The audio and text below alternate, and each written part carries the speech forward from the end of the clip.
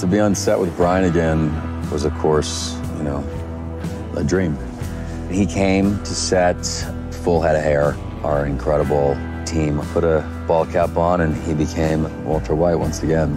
I think he probably would have shaved his head if he could have, but he was right in the middle of doing a Broadway play. And he had to have the full head of hair that he needed for that part, so we had to put this prosthetic head on him.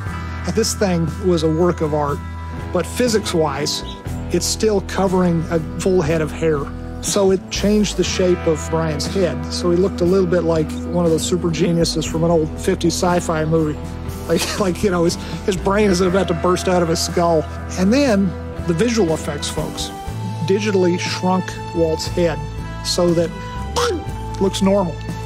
Amazing what they can do now. It's magic. It's like sorcery.